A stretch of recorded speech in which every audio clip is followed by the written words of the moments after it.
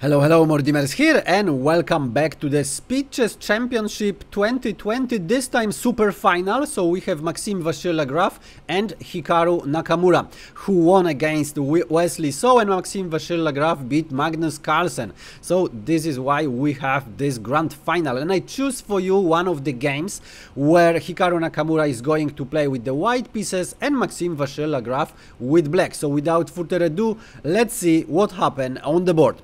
We have knight f3, so Zukertort opening, invitation for Sicilian, c5, and now we have a little bit unorthodox continuation. However, everything will end in the very typical structure, which actually can happen by many ways of playing many openings. So for example, even if in Queen's Gambit declined.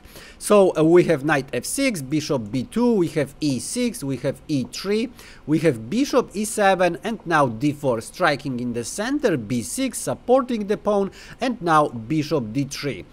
We have bishop b7, we have the castle, we have d5, and now knight b to d2, we have knight b to d7, and finally we have c4. We also have the castle, and now queen e2. And the game was interesting for me because very often I played, especially in the bullet and blitz time control. It's a very solid, and there are a couple of tricks you know, when you play with this pawn center. So for example, if you watch my video where Jan Krzysztof Duda played against Magnus Carlsen, then Magnus played sacrifice one of the pawns, but got very promising dangerous position. So that was a first very interesting way of playing, but Magnus came with the knight on the e2, so that was a slightly different idea. Here we also have a couple of tricks. So first we have c takes on d4, we have knight takes on d4, and now as the pawn didn't take on d4, the knight can jump to the very active c5 square, attacking the bishop. We have bishop c2, and now d takes on c4. We have knight c4, so very nice centralized knights by Hikaru Nakamura. And now queen d5, threatening already the checkmate. It can be, you know, sometimes very tricky, especially when you play a bullet game, but this is the beginning of the game, and if somebody make pre-moves, then probably not this caliber. We have f3, rook f to d8, and now we have rook f to d1. We have queen h5, now pinning this pawn, so now white have to be extremely careful here. We have b4 now, kicking the knight, so knight c to d7, going to the much less active position, and now a3, stabilizing this little pawn chain. We have rook a to c8, so very typical. We have bishop b3, now bringing the bishop to this very dangerous diagonal, and black always have to be aware, maybe about, you know, some sacrifice on e6, so have to be just very careful. For now, of course, it's not possible, but in the case we have bishop d5, we have rook a to c1, and now we have knight f8.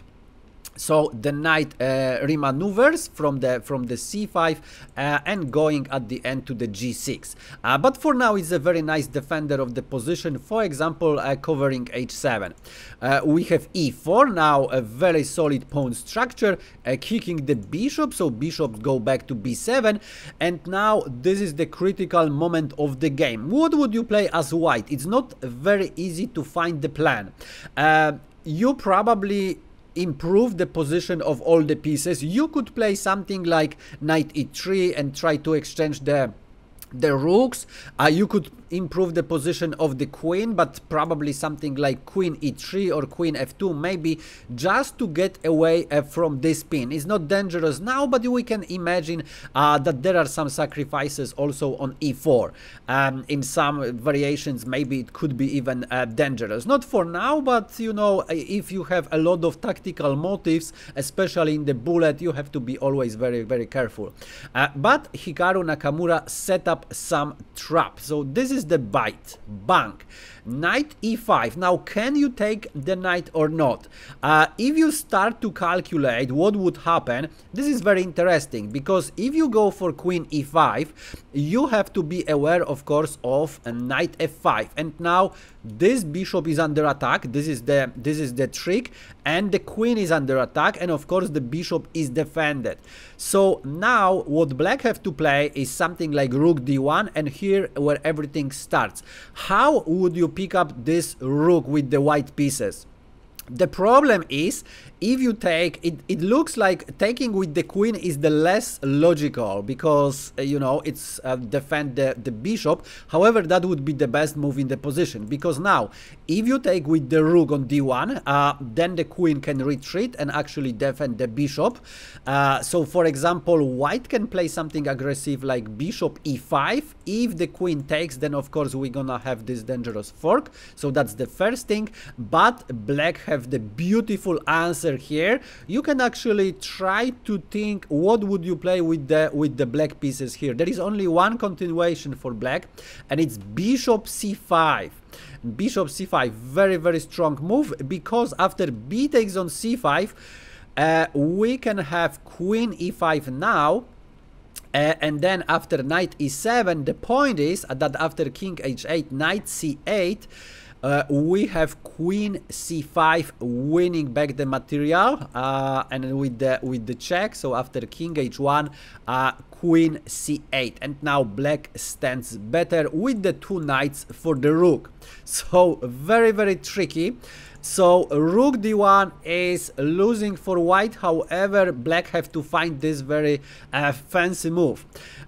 Bishop d1, of course, your bishop going away from this beautiful diagonal. But if you want to play bishop d1, then simply e takes on f5. And now you would like to take the queen, of course. But at the end of the day, after rook c1, for the queen, watch, black have the rook and two knights. So again, black stands better. So as you already see, it's very difficult to make decision to take with the queen, but taking with the queen is the best move in the position, because now you cannot take with the queen, this bishop. The problem is now knight e7 is coming, winning the material, winning the bishop, and now after king h8, knight c8, winning rook as well. So at the end of the day, we have both of the sides have the rooks, have also the knights, have also the bishop, but white is up the exchange. So white is winning here. So that would be not possible. Rook c1 probably would be better, but still, you know, you have to be aware of knight e7, king h8, and now bishop e5, rook d1 with check, and now after bishop d1, the material is equal. However, white have much more active pieces, and of course, pair of bishops can dominate the position. So again, white would stand slightly better, and this is why knight e5 is not really great to take. However, this is still very, very complicated. So but probably MVL just trust Hikaru that this can be some trap here, and he has to be very careful. So what he played is the strongest move in the position. First, boom, rook c1, we have rook c1, and now bishop d6, pinning the knight, and this is where Hikaru problems started. So we have the pin. Now the best move in the position would be actually sacrifice one pawn and play something like f4, and after exchanging, black of course win the pawn, and it's much easier to play with extra pawn, of course. So that was one option, but Hikaru didn't want to lose the pawn, and he tries to complicate the position, and he played knight d2 c6. But there is one huge problem in this position, and MVL spotted that immediately. Bishop c6, and now this bishop cannot be taken immediately. If you take with the rook, then you're gonna lose the knight for free. So bishop e5, and at the end black have one extra piece and winning game. If knight c6, you are in troubles, very strong could attack here. So queen h2, if you go to f2, you're gonna get checkmated pretty fast. There is no way actually to escape, as the rook controls all of the squares around. So f4, and we're gonna have the checkmate. And if king f1, then you can survive a bit, but still. Queen h1, king f2, queen h4, king f1, and now the knight can also join, make some nasty forks. Even if you try to actually exchange the queens, it doesn't work. This is one of the lines. I'm not gonna show you all of the lines, but this is very attractive. Knight g1, now the king cannot go to g1 because that's gonna be the checkmate. So king e1, and now black would have very beautiful boom, bishop b4 with the check. And now all of the squares around are actually covered by the rook, by the knight, so not much can be done here. Queen h1, and of course this is the checkmate. So a very dangerous attack. This is why we have g4 attack on the queen by Hikaru Nakamura, at the same time defending h2. So it looks like the knight can actually escape and, for example, take the bishop back. So that's the plan. However, now we have bishop b5 attacking the queen. So what can be done here is just exchange, but at the end we of course gonna have this knight gonna escape, and at the end black have one extra piece. If you count the pieces, we have one extra knight. So exchanging that would not work. This is why we have queen b5. And now MVL has to do something with the queen. He has a couple of options. So queen g5 is one of the options, keeping this pin on the board. The knight, of course, can come to the g6 and attack this knight one more time. So that was one of the options. But on the board we have queen h6, and now the pin is still on the board because queen h2 is the very strong threat.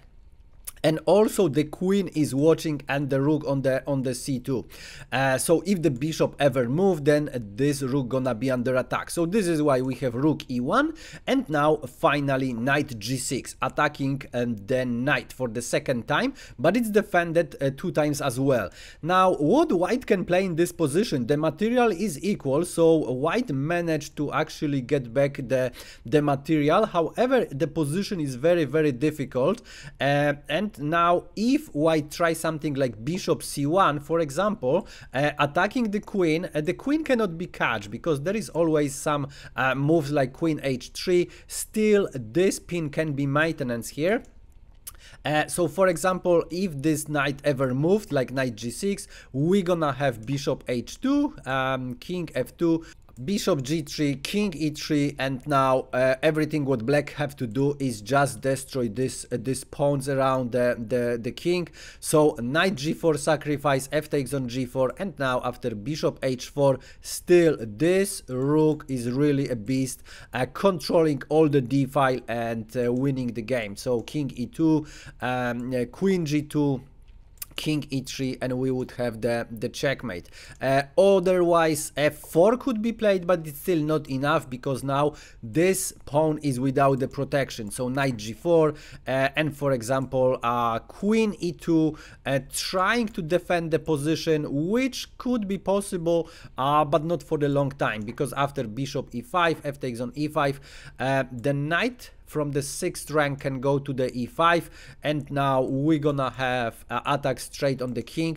White can try to defend bishop d2, but the position of white is completely passive, would be extremely difficult to actually find the way to survive.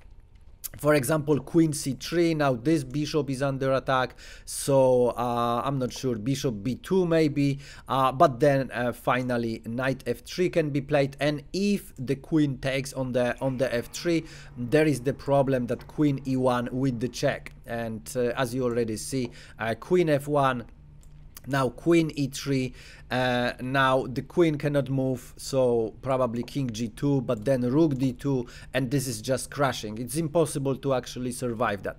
So bishop c1 doesn't work. This is why we have rook e2 trying to defend this pawn, but then there is the huge problem, because now black can win very easy. Bishop e5, and now queen g5, pinning this bishop and finally winning, and there is no way to actually defend that bishop. So what can be played? If you try something like bishop f6, just exchange. The problem is queen b5, you're losing the queen, bishop d8, and then queen e2. So this rook was on e2, so that was not possible. Of course, black is completely winning. And if you try something like f4, we're gonna have knight f4, and it's also winning. This pawn is under attack as well. What you can play is maybe rook f2, but then knight h3, and so on. King f1, now queen c1, king g2, now queen g1, and that would be the checkmate on g4. So this is why after queen g5, Hikaru Nakamura just resigned. So this was one of the games which was won by Maxime vachier-lagrave, but overall Hikaru Nakamura was a better player.